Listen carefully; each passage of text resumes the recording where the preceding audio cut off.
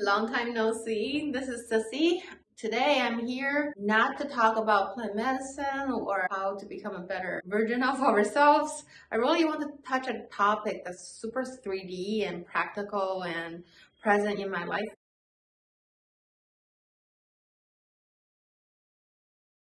I've been doing online dating, if you know what that is. I'm talking about those apps like Hinge, Okcupid, the pattern is not a dating app, it's more of an astrology app. I've checked out the league and Meet Mindful. The first one I want to touch on is Hinge.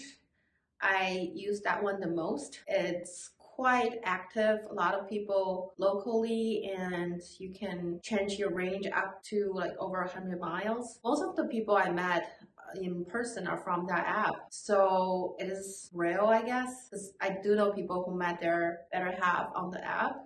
I like the app because you can see the likes and you can reach out to them. You can learn a little about them. What surprised me was the first intention I wanted to download that app was because I was searching dating apps. People were saying, oh, if you want to hook up, it's for Tinder. I'm not looking for hookups. If you want the girls to make the initiative, you should try Bumble.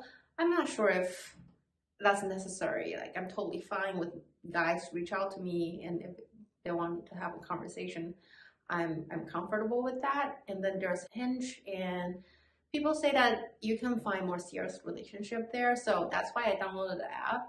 But my actual experience is not necessarily everyone's looking for a serious relationship. There are plenty of hookups going on the app. Can't you limit how many likes you can give to a guy? I'm pretty sure a girl can give more likes than a guy on the app because I've heard guys say they can only give 3 likes a day for the free account. I don't really use the paid feature on any of these apps. So the next one is OkCupid. OkCupid has a darker black interface. You can like people, you can like a lot of people, but you don't really see the likes if you don't pay them. And I don't see the likes. So unless the guy sent me a message, I don't really know who they are. I think the same with the other way. With OkCupid, they ask you a lot more questions and they can tell you how many same answer you get with your counterpart. I would say there are a lot more user on OkCupid, but it hasn't generated as many in-person meeting for me so far. And then the next app I use, and which is for the longest time actually, I've been using it for a couple months, is called Pattern. It is not a dating app, it is an astrology app. It explains which cycle you're on, and you can run your pattern with your friends and people you are interested in. And they have 2 settings. You can do like the friendship and then the romantic relationship. They have a dating feature which is add-on, and of course they limit how many people you can see a day. I've talked to 2 people on that app so far. I like both of them, and because there are people who like astrology, so I have something to talk to them. And another thing is one of them is in Virginia, another one's in Kansas City. Like, I might never see them, you know? So we just have a good conversation and be supportive to each other. And then I signed up another app called The League. I've known the league for many years now. At the beginning, they only accept MBA students, and then later they start branching out. When I signed up last week, I was on a waiting list. Apparently, there are 4,000 plus people ahead of me. I waited for a few days. It still says there are more than 4,000 people ahead of me. And if you go to their Apple Store review, the review was not all positive. So I'm not sure if it's worth it. The other one I've used is called Meet Mindful. My really good friend met her soulmate on that app, but she's in San Francisco, so I imagine there are a lot more people on that app. That app, slightly different from the other one, is it talks about spiritualities. I guess the intention is supposed to be more mindful. They give me few likes a day, and then I can't explore any other profiles. I don't think I've talked to anyone on that app. because again, you don't see who likes you and they don't see you like them, and nobody initiated conversation. So the app is not working out for me so far.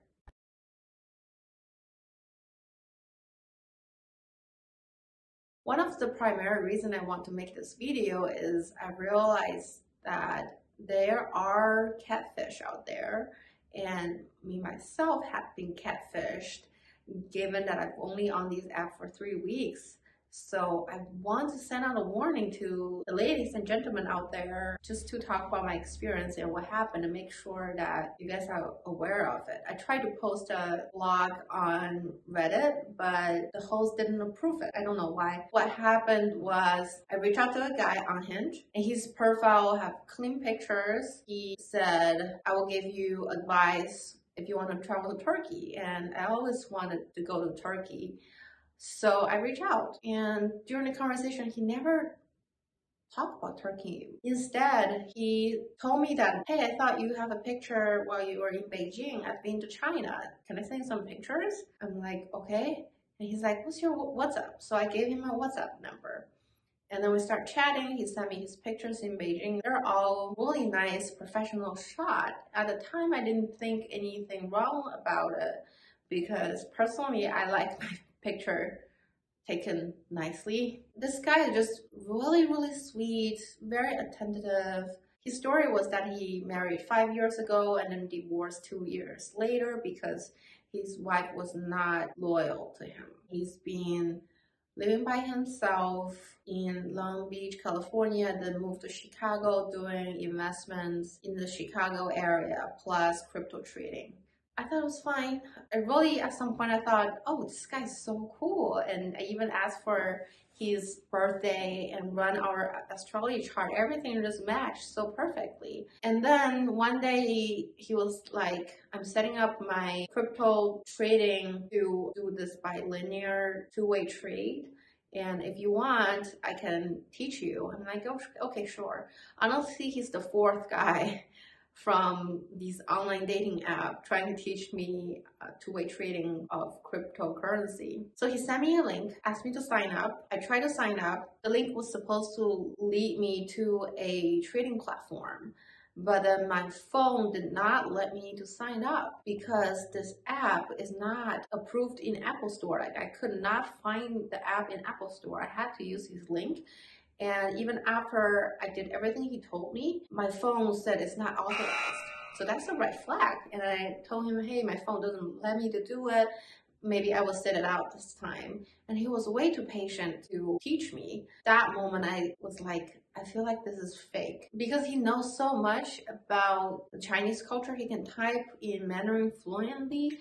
He never talked much about Dutch. This person impersonated as a Dutch, living in Chicago, speaking great Mandarin, and he didn't want to meet me in person until after Christmas, and he refused to video chat. That's just, I'm really surprised that you don't want to meet me in person. I didn't say that to him. That's just what I thought, because I've talked to other guys. Usually people want to meet in person to get that real feeling. You know, you can text forever and feel great about each other, but then when you meet in person, it's not the same. So anyway, I spot him out and we never talked again. My point is, if you see a super hot guy does crypto trading and want to teach you and send you a link to a non-Apple Store approved crypto trading website, stop right there, because they're scammers. And also at this point, I don't talk to any Chinese anymore because I've talked to 2 of them, and also my friend had talked to some of them. They're all fake. They will ask for your WhatsApp right away. But the thing is, real Chinese don't use WhatsApp. We use WeChat. So that's really suspicious. And then usually as soon as they add you, they start talk to you like you are their committed girlfriend. They will tell you how nice they will treat you. They will talk about how much money they have. They're usually investors. They own wineries, factories all over the US. They're here by themselves. They work out. They eat healthy. They will send you a lot of food pictures. And then they also do cryptocurrency trade. At some point, they will offer to teach you. Anyway, they're all fake. One guy just stopped talking to me one day, and then the other one got really mad at me because I did not respond to his WhatsApp message in time. But the thing is, for a normal person, we have work to do. And I'd rather focus during my work hours and not to be distracted. And I think any reasonable person will understand that. Even when we're in a committed relationship, I think that freedom to be focused on what we have on hand is important. Anyway, I do not talk to people who look like me anymore. So people do ask me why I signed up for the dating apps. My answer is I want to make friends and hopefully identify my soulmate along the way. I'm pretty clear that my soulmate is just one person. It can't be every single guy that I meet. I realize that I'm conservative when it comes to intimacy. It's not collecting Pokemon. I know, I'm weird. I'm like a dinosaur. I know it's all in my head. I thought those days have passed. I need to figure it out myself. Sorry for the mumbling. Okay, so let's talk about the guys on these apps. I would say everyone's horny. Some of them can manage to not express that in their text message, and the other ones are very straightforward. Personally, I'm not used to that. I've been married for so long that I just don't have that kind of conversation with people. It is definitely new to me and uncomfortable. I'm still trying to figure out where I want to stand on this. Before I figure that out, I'm just gonna be standing on my ground and not give in. Other than that, going on date is quite fun. So far, I've done breakfast, lunch, dinner, drinks, coffee, and I'm going to watch a ballet. I've played video games. I've visited some guy at their work because even we're not gonna work out, they think I might be a good candidate for a job opening that they have. So I went in for an interview. Some guy recommended that we meet at the children's museum so our kids can hang out together. I'm excited. Everyone I met in person so far has been nice. Afterwards, they can be a jerk. Some people don't text me or keep canceling dates. I get a hint. It's okay. I was not comfortable kissing you within the first few hours I met you. I was not ready to have sex with people I don't know very well. It's just who I am. I will get over it. What's up with people's profile? I'm sure it's not just for guys. Maybe some women do those things too. It puzzles me, okay? Because I see mostly guys, so I'm just gonna call it out for guys.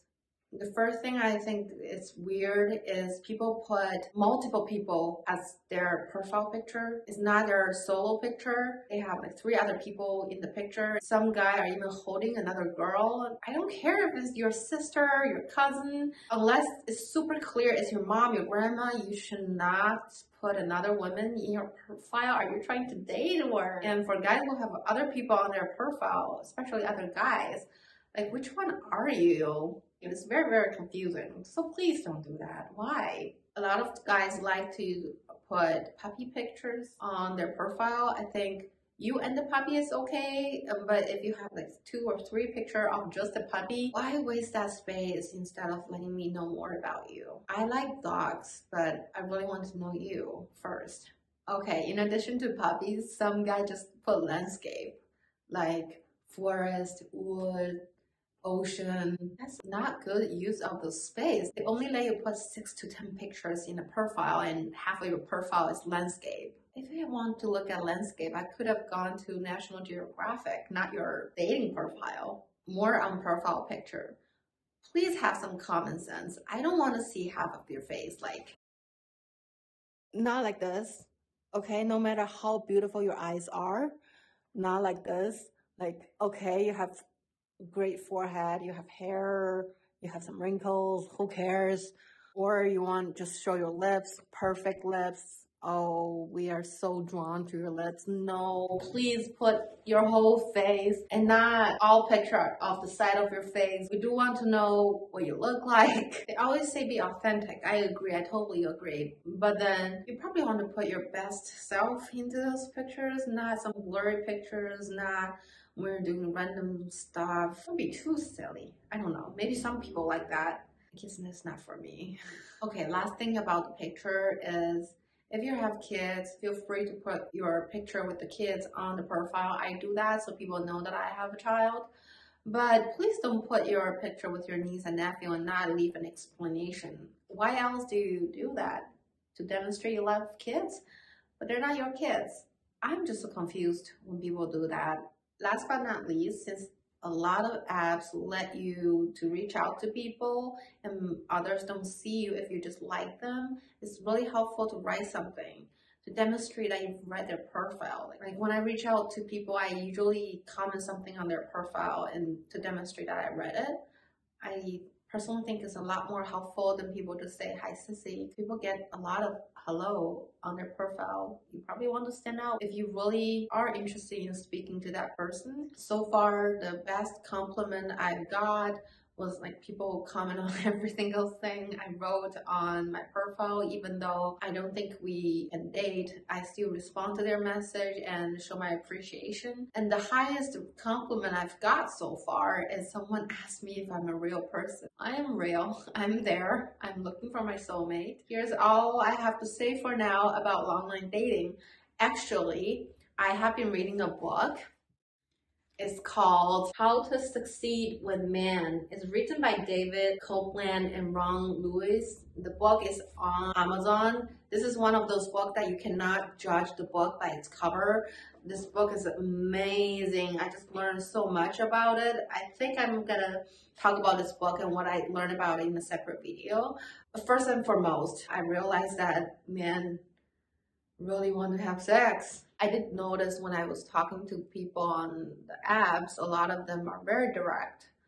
And there are so many different sexual orientations and different kinds of relationships. I've been married for a long time, almost my entire adulthood, and my upbringing is just a lot more conservative than a lot of people there. So it's quite eye-opening for me. But anyway, I hope this video is helpful. Please leave me a comment if you want to discuss anything because I know I have a lot to learn in this area. But nonetheless, I want to share what I've experienced so far so we can have the conversation going.